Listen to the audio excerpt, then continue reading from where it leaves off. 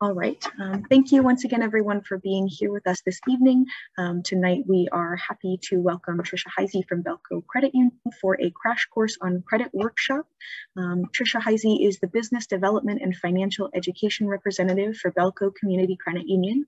As an employee of Belco for more than 38 years, she works closely with their valued business partners and is passionate about teaching financial education and helping people achieve their financial goals. She also invests her time teaching these everyday life skills to our local youth so they can grow up to become financially responsible adults.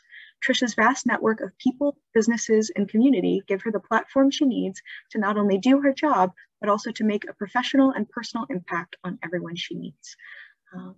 Without further ado, I'm going to pass the floor on over to Tricia while I share my screen really quick.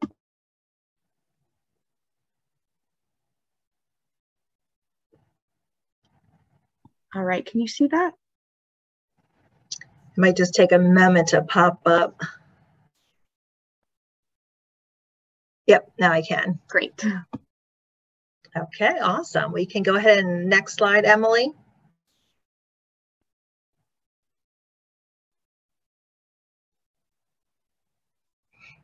Okay, thank you so much for that warm introduction. And little history about Belco. We started in 1939 as Bell Telephone's Credit Union, and then we went to a state charter credit union in 97, and then we also changed our name to Belco Community Credit Union when we went to a community charter in 2005. So today we serve over 71,000 members, are 800 plus million in assets. Okay, next slide.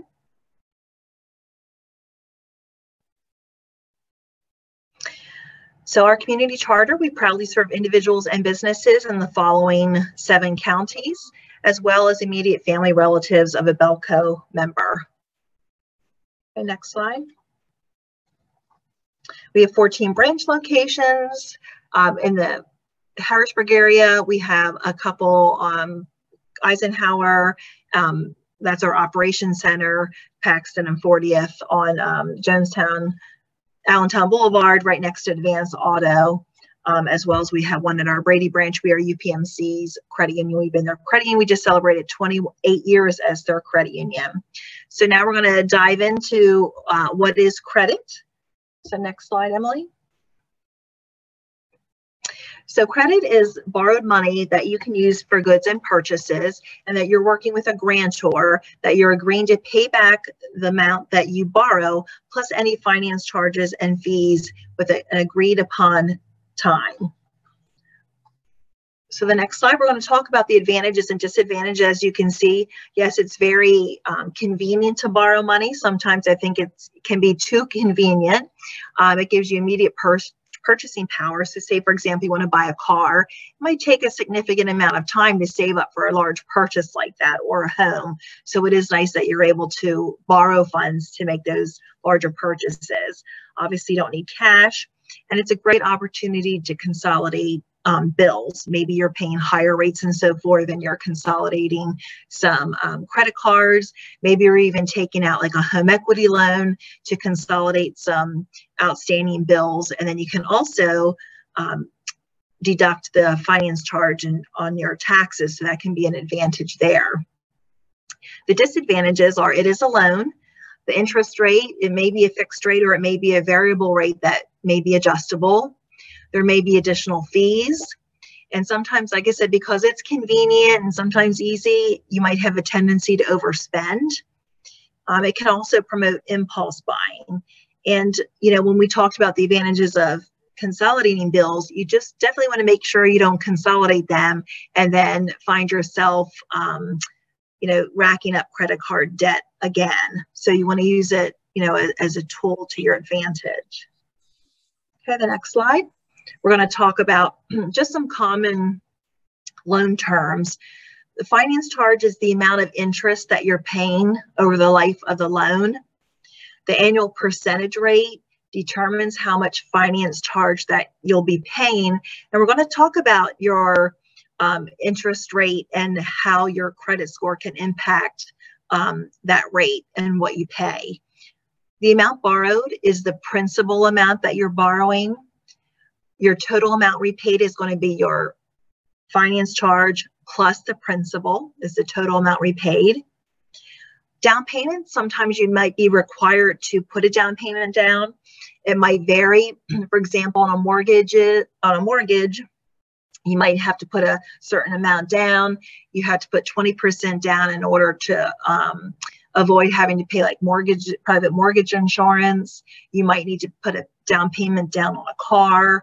Then the total amount of each payment is determined by, the amount you're borrowing and the finance charge, and then total number of payments. So for example, you take out a 4-year car loan, you're going to be paying back a set amount for 4 years. After that time, it's paid off. And then collateral required. If it's a car loan, they're going to hold your car title. If it's a mortgage, they'll hold your, the deed to the property. Might be stock secured, savings secured, or it could be simply just your signature. Okay, next slide.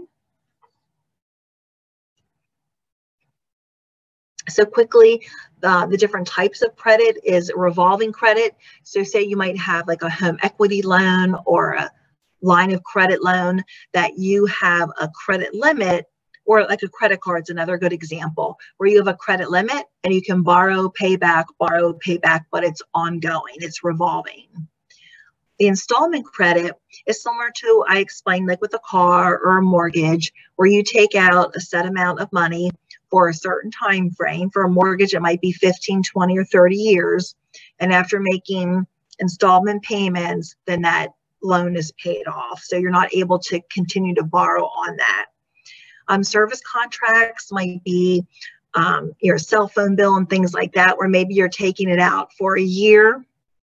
And if you are, sometimes there's advantages, they'll send like teaser promo offers. And if you were to quit that contract prior to that service time, again, if it's a year term, you might be charged fees and so forth. So you want to keep that in mind. Okay, next slide. So who checks your credit? There's a host of folks listed here. And you might think, well, why do landlords check it? Like, I'm not buying a house. Well, you have to keep in mind that landlord might have a mortgage. They want to make sure that you pay your bills on time, so they know they're going to be paid their rent on time. Again, they might have a mortgage payment to make, and if they're relying on your rent to make their mortgage payment and you're not able to pay that, and then they can't pay their mortgage, that's going to impact their credit. So it is definitely important for landlords to check. You see the different utilities, cell phone companies, lenders, credit card companies, auto insurance, and even employers. And people are kind of surprised about the employers, but especially if you're working with cash, they will check your credit for a couple different reasons. Say, for example, if you are working in a financial institution, it may be if you're not able to handle your own debt and manage your own money, that maybe you wouldn't be able to help their customer or member handle theirs, but you are at a greater risk for embezzlement. Not saying it's going to happen, it's just saying that you're at greater risk for that. Okay, next slide. So the three major credit reporting agencies are TransUnion, Equifax, and Experian. And we're going to take a look at what actually is on your credit report on the next slide.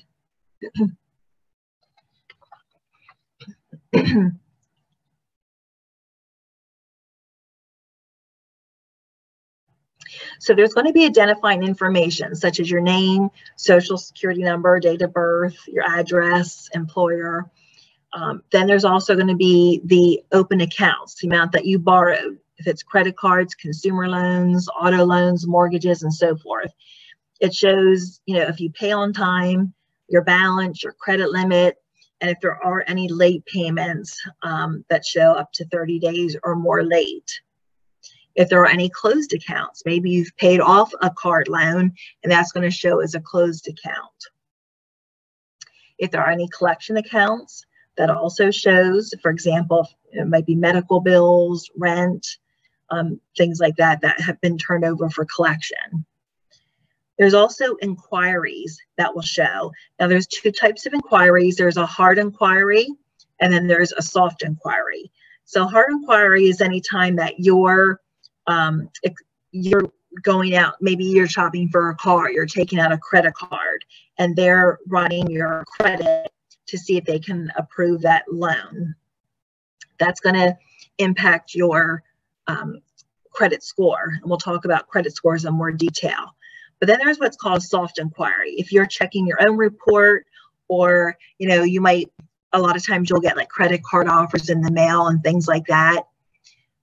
When they run like a pre-qualifier like that, that's a soft credit. So that will not impact your score.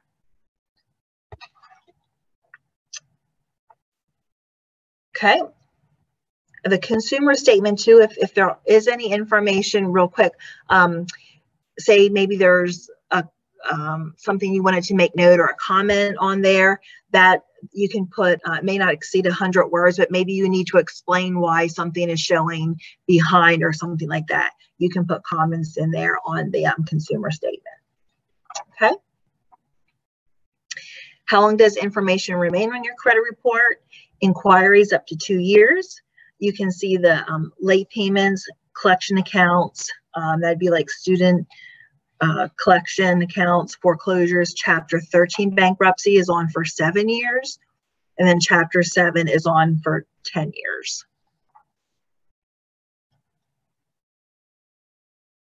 And what to look for in your credit report.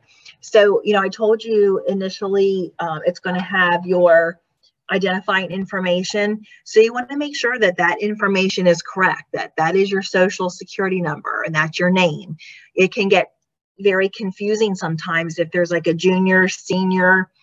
You want to make sure that the information is yours.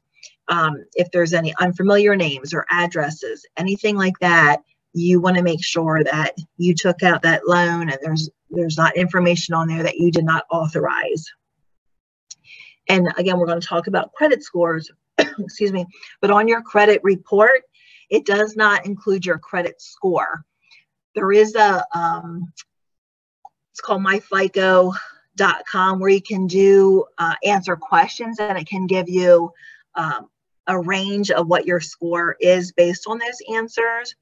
You can pay for your score, but it is not included on it. Be wary too of companies that tell you that they'll give you your score for free, because a lot of times they'll charge you in other areas for other ancillary services. And if you do see fraud on there, make sure you report it to your lender, you report it to the credit bureau, as well as place a fraud alert. Typically, when you are placing a fraud alert on one of those 3 agencies, it typically then spills over onto the other 2 agencies. And we're going to talk about why it's so important, again, to make sure that you check your credit report and how to do that. So the next slide is going to show you. You can go to annualcreditreport.com, and you can get 1 free credit report from each of those 3 agencies a year. So sometimes we'll recommend our members, for the first time, get them from each of the 3 agencies, and then after that, stagger them like 1 every 3 or 4 months. That way you can see if there's any information, you know, popping up, or any loans that you did not take out, but now that are on your report. So it's just a good way to sporadically look at that information throughout the year. I have a whole presentation on ID theft. So it's super important to check that information to make sure, again, there's nothing on there that is inaccurate.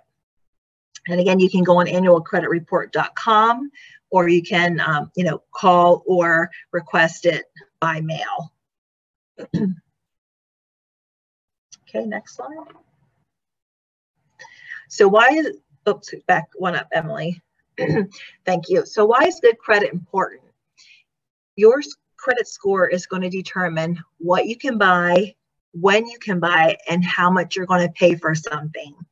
So when I talk about credit, when I go to high schools, I'll ask the students, how many of you are looking forward to the day when there's no more report cards? And they just can't raise their hand fast enough.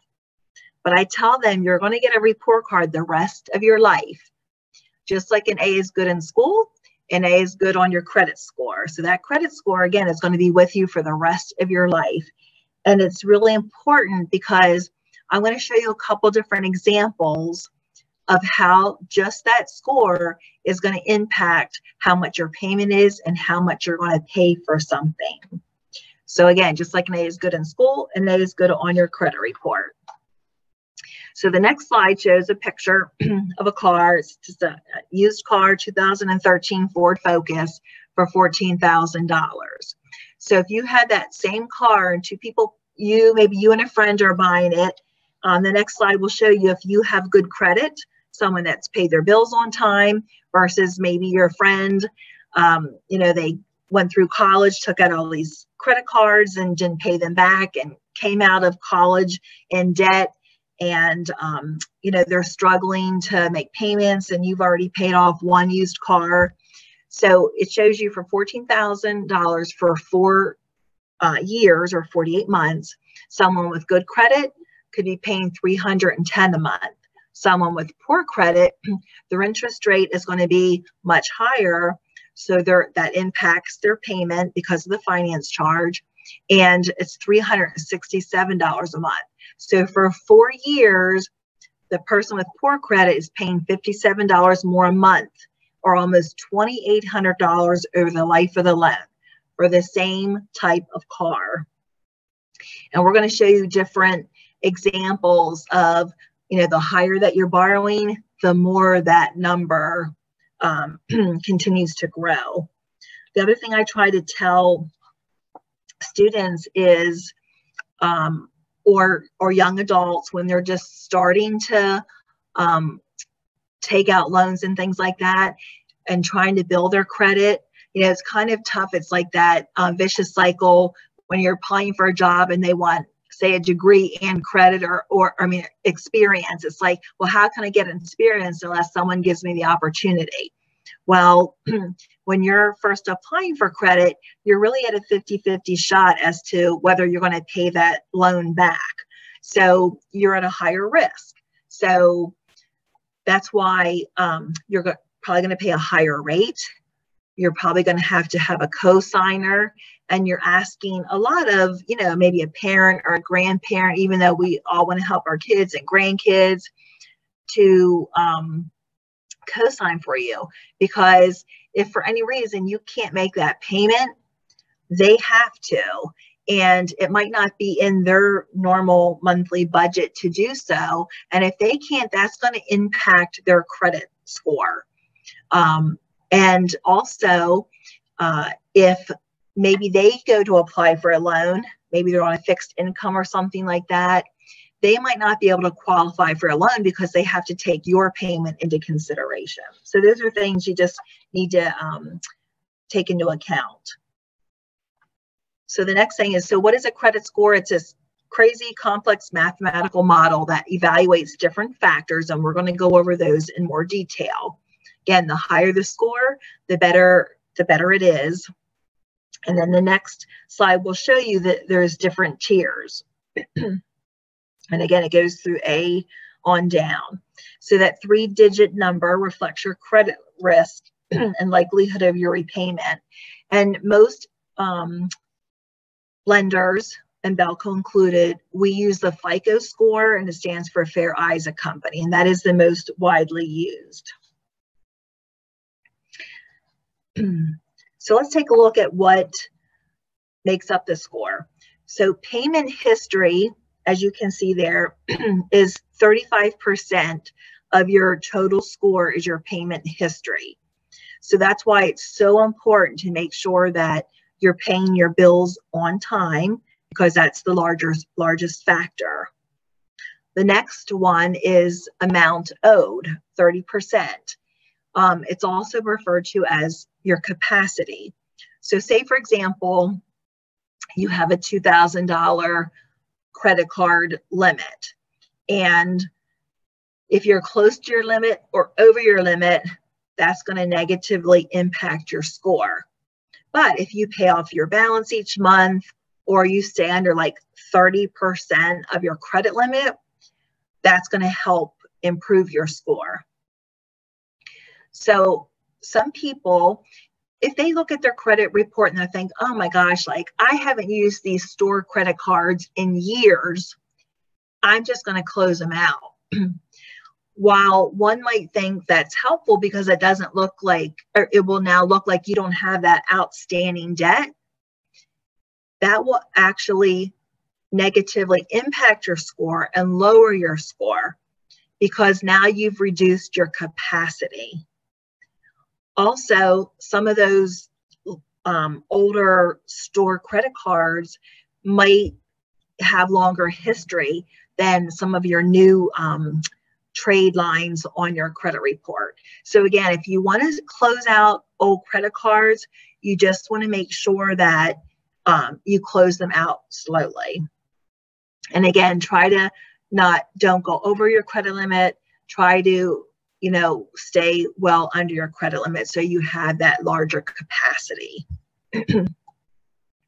You'll see new credit. So you want to be careful too that you don't take out too much credit in a short period of time. For example, you don't want to go to, 3 different stores and take out their credit cards because that's going to ding your score. Now, if you're shopping, say for a car, and you're getting this, like they're pulling credit, you're shopping at different dealers and they're pulling your credit.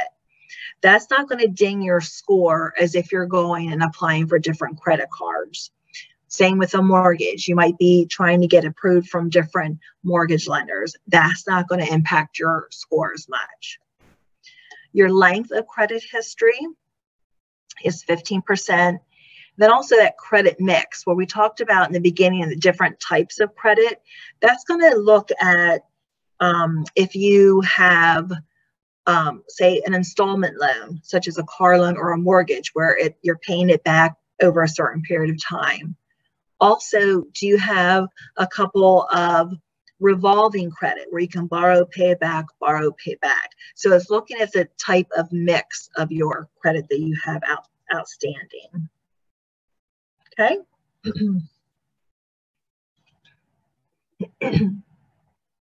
So what does not affect the score? Your debt ratio, which is your monthly expenses divided by your monthly income, your length or type of employment, your time on job or at residence, or your zip code. So those don't affect the score, but your debt ratio, the employment, and so forth, time on job, those are all factors that definitely go into a lender's decision making whether or not to approve that loan. Because if you're overextended, it is not in the lender's best interest or your best interest to put you more in debt. Also, what type of employment do you have? Is it seasonal? Is it temporary? Do you bounce from job to job? Those things they want to take into consideration, because if you're, having to make a loan payment year round, but you're only working 6 months out of year because it's seasonal, well, how are you going to make your payment the other 6 months? And then again, they want to see that you have stability in your job. Okay, the next slide. So a couple things you want to take a look at when you're considering the cost of borrowing. Again, is the loan amount. Only borrow what you need. Again, that's the principal amount. If you're borrowing to pay for a car, we know it's not just the expense of the car. It's, a big ticket item can be taxes and tags, maybe extended warranty and different title fees and things like that. So if you have money in a savings account, utilize that. Try not to borrow too much or above like the blue book value. Sometimes lenders will let you go a little bit above the blue book value in order to, help you finance the cost of the taxes and tags and things. But you just certainly want to be careful because A, you're going to be paying interest on that higher principal amount. But the other thing is you don't want to come to a point where maybe you want to get rid of your car, or now it broke down and you need an engine, and now you just want to unload it, and you're going to end up having a higher balance than what your vehicle's worth, and you still have to come up with that amount to pay it off. So you want to be super careful with that. Another big warning is a lot of times for student loans, you want to be careful not to borrow too much because, again, you have to pay it back. You want to consider the interest rate. So, you know, you look at your credit card offers and things like that. You want to take into consideration, are there fees? Is there an annual fee? Is there a late payment fee? And I know we were just talking with the Postal Service, so short-handed and short-staffed. Some people don't get their bills all the time, or I'm sorry, they don't get their mail all the time. So you might not have your bills. You want to take that into consideration. If you're sending your payment, it might take a couple extra days to get there. So don't wait until the actual due date to send it out. You want to make sure they have it in plenty of time. And what is the term? Because we're going to show you too, if you're just making minimum payments and so forth, you're extending the term, thereby paying a lot more in finance charge. Okay, next slide. Okay, so here are some good examples on how that credit score may impact your credit card, your APR in this example, or again, if you're shopping, looking at the different APRs. So the purchase amount is the same, $1,000 across the board. You can see the different finance charge APRs, 10, 15, 25. If you make that same monthly payment, take a look on that next line. The one it would take 29 months to pay back, 31 or 36 months or 3 years. And then look how much that impacts the finance charge. Again, because you're extending it out, it might seem like, or sometimes people just make the minimum and so forth, but look how much it really impacts their finance charge and then your total cost for what you're buying. So that's one thing where you really want to ask yourself, like, wants versus needs. So here's another example on credit card debt. So if you have $20,000 in credit card debt at 18%, and you're only making that minimum payment, now that sounds great. It's like, oh, it's not that much a month. But by you only making that minimum payment, it's on that, based on that 20,000, 18%, it's going to take you 30 years to pay that off. And look at that interest that accumulates. So that 20,000 in purchases is going to end up costing you $70,225. And I'm sure by that time, if you were buying clothes or shoes or whatever, I'm sure you're no longer, trends come and go. And so you definitely want to consider all these things, the cost of borrowing when you're buying things. I have a whole presentation on budgeting too. Okay, the next slide we're going to show you on yet what a mortgage is on a higher amount. So Diego, Angela. So look at those credit scores, compare them. That's going to impact the rate. Again, the higher the score, the less risk you are. So Angela in this case is paying a lower rate on a 30-year mortgage, $250,000. You can see how it impacts the payment. And then over the 30 years, the price difference. And I think, Emily, if you do one more, it should come up at the bottom. The good credit, yep, saved Angela $34,258. That is significant. And it all comes down to your credit score. That's why it's so important to, build credit responsibly, or, if you have, if you've damaged your credit in any way, there's ways to help repair that. And I have some tips at the end. Okay. So a couple tips about smart credit.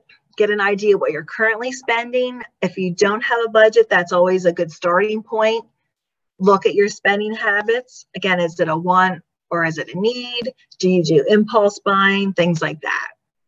You want to prioritize your expenses and identify areas where you may be able to save. Review that plan. Try to automate things. That's so nice. That way you don't have to worry, you get busy, or maybe it's a holiday season and you're like, oh, I missed my payment. have it automatically deducted out of your account.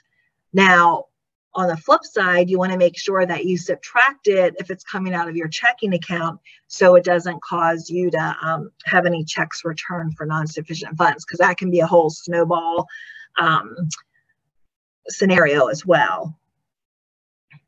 We're going to talk about a couple different debt payoff strategies and see if there's one that works for you. And then you can always look into a debt management plan if needed, whereas we partner with GreenPath, and I'll tell you about that quickly, you know, as we close this out. But they can help you possibly contact your creditors and negotiate a lower APR, so that will impact your payment. And a lot of times there is a fee for the debt management plan, but again, you're working with someone, they're helping to pay off your loans, your outstanding debt. And in the long run, what you have to pay out is typically a lot less that you're saving over the period of time and all the interest charge. So let's take a look at some of the different methods. The first one is the debt snowball method, where you'll start out with your smallest amount of debt, pay that off, take what the payment you were making on that one, add it to the next one, and then you keep going with that. So sometimes it gives you a really good feeling, and it gives you that momentum that you're paying it off. You're having one debt paid off, and now you're able to apply that again, payment to the next one, and so on. So that's one method. Then there's the avalanche method, where you're starting with the loan with the highest interest rate, because we can see how the interest rate, that's on the next slide, Emily. We can see how that interest rate impacts your balance and so forth. So you're, again, taking the highest interest rate and then paying it off, and then going to the next highest rate and so forth. So the comparison between the two is on this slide. So again, smallest to largest, highest interest rate to the lowest. One might give you motivation. You might be paying off your debt within 18 to 24 months. The other one, you're paying the highest interest rate first, so it might take longer for you to do that, and maybe you'll, just get frustrated and give up. But determine what works best for your situation, because each situation can be unique. Okay, the next one. So different options to save money or repair credit. So I can speak at Belco, and I know there's other financial institutions that probably do the same thing, but we do savings secured loans or a savings secured credit card, a Visa card. So some people might say, well, if I had $500 or $1,000, I would just use it to pay for the item. But this is a great way to repair your credit or establish credit, because you put that in your savings account. We put a hold on it, so you're using your savings as collateral. The interest rate is super cheap. It's very low, and you're still earning in your savings while you're paying down this debt. So again, it's super nice. So for example, if you do a savings secured loan for $1,000, as you make payments on that, say for example, you only owe $400 now, that other $600 is available to you. So as you're paying it down and your balance is coming down, your money's becoming available to use that to pay for other things. With a Visa card, because that's a revolving loan, they put the hold on there for that entire time, unless you qualify at a later time for an unsecured Visa loan. But again, that is a great way of establishing money. And a great time to do that is tax refund time, because you're getting money that you might not have had in your savings account. Again, you just put it there. We put a hold on it. You make payments on that, and it's a great way to, we lend you the money, and again, you're making those payments. We talked about having them automatically deducted. Again, that's so convenient. If you have, direct deposit of your pay, we post it when we get it, so it's in your account, right away, usually a day or two before penalty or your typical pay, and then you can set up automatic payments so the money is transferred right to any loan payments. You can refinance loans or get credit cards at lower rates. Just be careful because there might be, fine print there. Make sure, you're not refinancing, but then now you're going to have an annual fee and things like that. So just be careful with that. Sometimes there's teaser rates, but sometimes it is a good deal for you. So just be careful. Again, maybe you're able to consolidate loans through a home equity line of credit that we talked about earlier. The other thing I let people know is you definitely want to be careful, and it's becoming more and more trendier for the buy now, pay later. For example, we have a rental property. So we got carpeting for $3,000. They had a deal like no payment, no interest for 24 months. Okay. But you're making minimum payments throughout that time now. So that sounds great, but you have to be disciplined to pay it off within that promo period. So either pay more each month so you don't have such a large balance at the end, or make sure that you pay off that balance from the end. Because after that 24 months is up, the interest does not start accumulating when that promo ends.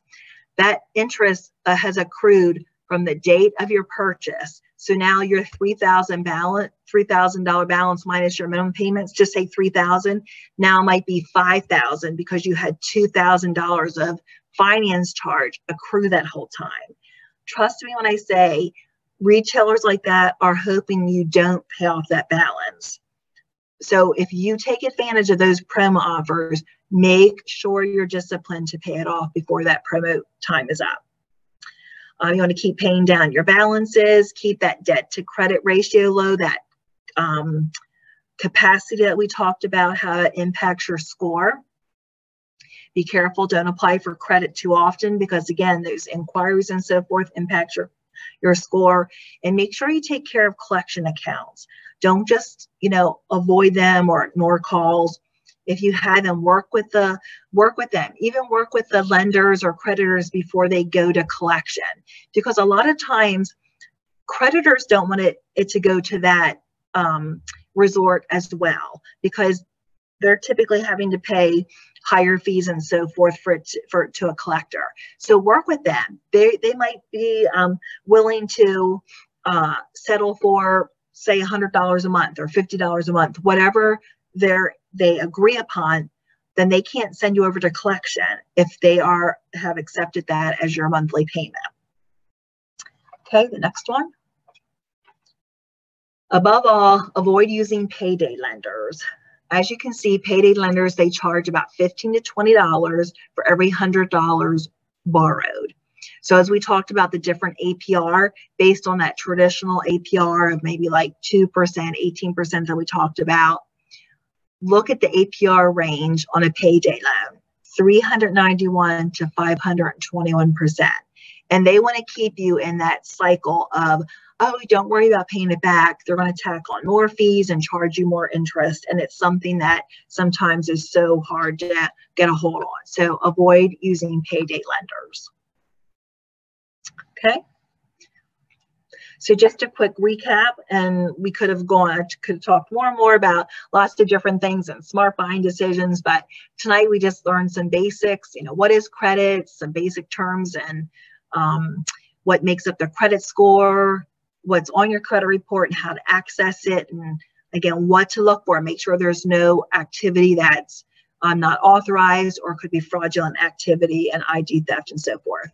The true cost of credit. I really hope you took into account those different scenarios and how that APR can really impact your payment and what you're going to end up paying for something. And this is such good information too to share with your kids, because I know when I was a kid, it was like, just write out a check. Now kids just think, just go to the ATM machine. They just think, there's a cool machine that spits out money. They don't know that you have to have the money in the account, for example. So no, communication is really key too. We talked about tips for paying off debt and for repairing credit as well. Okay, next slide. So this is the Green Path service I was telling you about. They can help with debt management, bankruptcy counseling to help avoid that, housing, financial assessments, student loans. They have a lot of wonderful recorded webinars as well. So they are a great resource and partner for us. We have a financial education page on our website as well. The next slide has the Green Path website, and you can call it toll free. We also have a link on our website. Their website is available in Spanish as well. Okay, and then if there's any questions, I know Emily will stop the recording. And I also want to reiterate that, when you're dealing with credit or finances, there might be some information that's, of personal nature that even with it not being recorded, you might be hesitant to ask. My contact information is at the end. So, please feel free to reach out to me directly. If I don't have the answer, then I will make sure I get the answer or direct you to someone that can help you with that. So if you do have a question, maybe you want to key it in the chat or unmute yourself. Yeah, I just wanted to make sure we get your contact information on the screen for the recording, Tricia. Yeah. And I want to take a second to just say thank you so much for being here with us this evening and for sharing your expertise. I know you have been doing this work for a long time and you're very passionate about it, and we really appreciate you taking the time and sharing what you know. So thank you so very much.